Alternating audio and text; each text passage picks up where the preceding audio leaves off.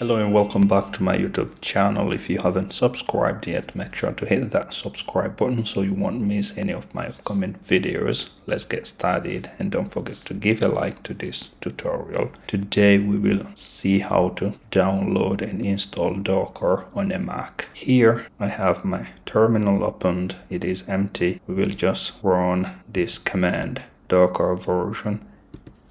So as you can see here, command not found Docker, so it means that I don't have Docker. We go to a browser here and we use this link, docker.com. You come here, download Docker. From here we have two options for Mac users. This one here is for Mac Intel chip if you have an old Mac, so you should click from here. Or if you have, for example, Mac M1, M2, M3, then you have to click on this one, and I have the latest Mac, so I have to click on this one.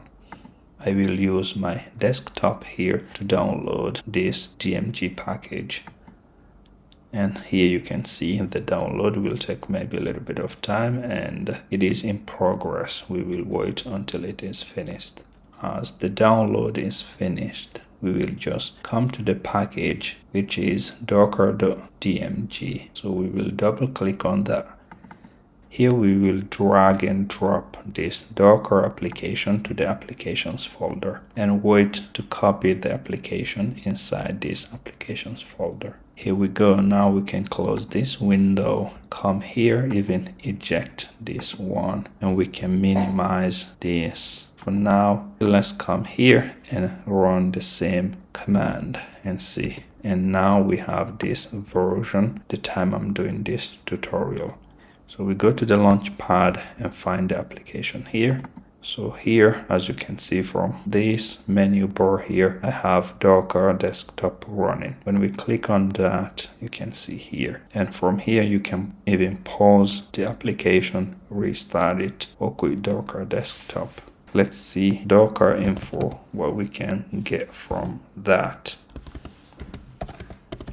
So here we have more information about Docker here. If you have time, you can check it out. But let's now clean everything here and see how we can run this hello world. If you don't have it yet, I will show you here. You go to the browser, you can write Docker hub. So now we have this one, hub.docker.com. We go there, and here we can, for example, write hello world. This should be the image we are looking for. So it is here, Docker official image. So this is the command to pull this hello world image. You can copy it from here, minimize this window. We come here, we paste. So it is now pulled. We can try to run it by just using Docker run, then hello-world, and see it in the terminal here. Hello-world. So we should see this message here, hello from Docker. This message shows that your installation appears to be working correctly. You can even check this message here down below. So this is the message we are seeing from our terminal. It means that Docker is downloaded and installed successfully, and it is working properly. Thank you for watching, and don't forget to give a like and subscribe to this channel. Thank you very much. See you next time. Bye bye.